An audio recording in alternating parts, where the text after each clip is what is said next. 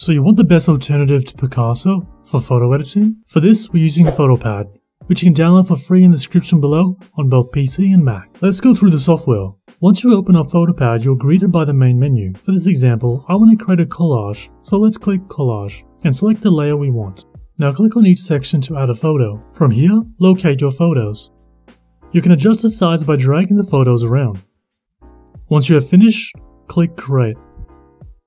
I want to increase the brightness, so let's click Brightness. And on the right side, drag the dial to increase or decrease the brightness. Now I also want to increase the saturation to make the picture more colorful.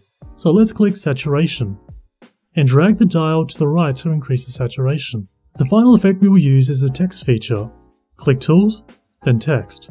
Type in the text you would like. You can adjust the font and the size in the right layer section. Once you finish editing your photo, click Menu, File, Save As, and choose JPEG.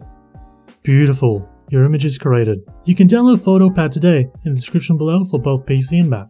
If you like this video, hit that subscribe button and like button and comment down below. And visit our YouTube channel for more tutorials.